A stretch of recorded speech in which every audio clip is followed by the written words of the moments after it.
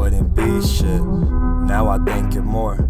I use myself when I'm feeling bored. I let my mind take me on a tour as I explore all the pits I've endured.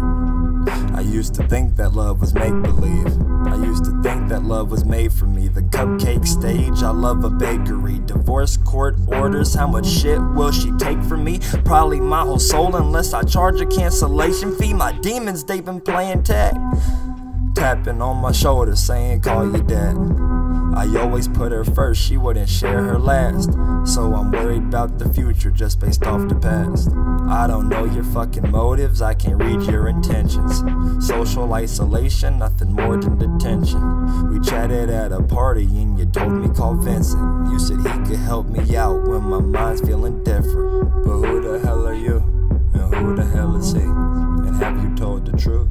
And how do you know me? And when did I open up? And why do you care? What lies have you told me? And how is that fair?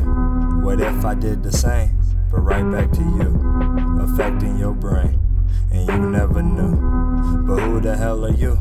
And who the hell is he? Have you told the truth? How do you know me? When did I open up? And why do you care? What lies have you told me? And how is that fair? What if I did the same, but right back to you, affecting your brain, and you never knew?